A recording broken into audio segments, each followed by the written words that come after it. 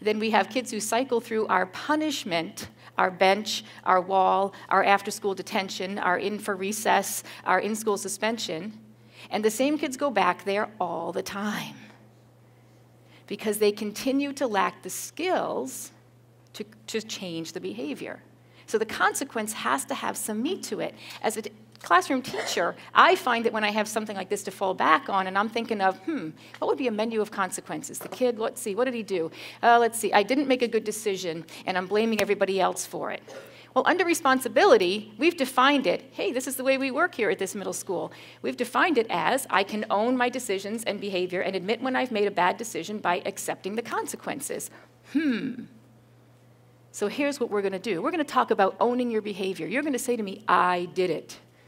That's your goal here. You're going to be able to come up to me and say what you did wrong, the problem you created, and you did it, and you're ready to take responsibility for it. That might be all I need, and that's the entire consequence. How hard is that for most adults? It's pretty hard to admit, I did it.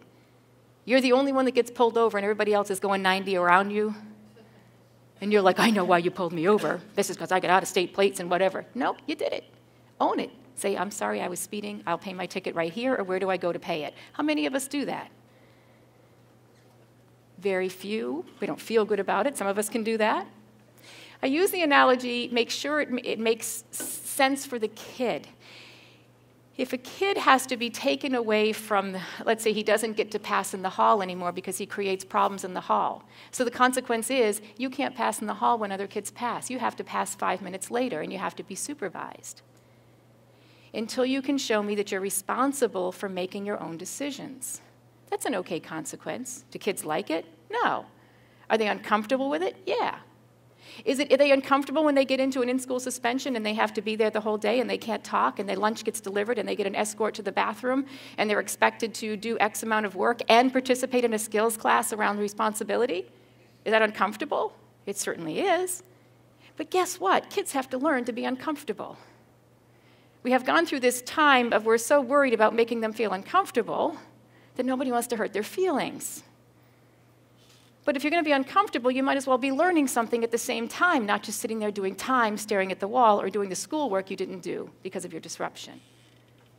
And I always say that if you're in an in-school suspension, you're in a detention, you're in for recess, whatever it might be, and you refuse to participate in the skills class, you refuse to own the consequence, then you come back the next day. That day doesn't count.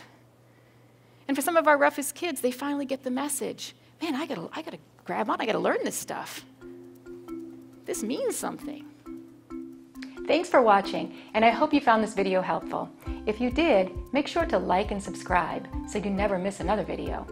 I speak and consult on school behavior, and I love to help districts solve some of these problems. See you next time.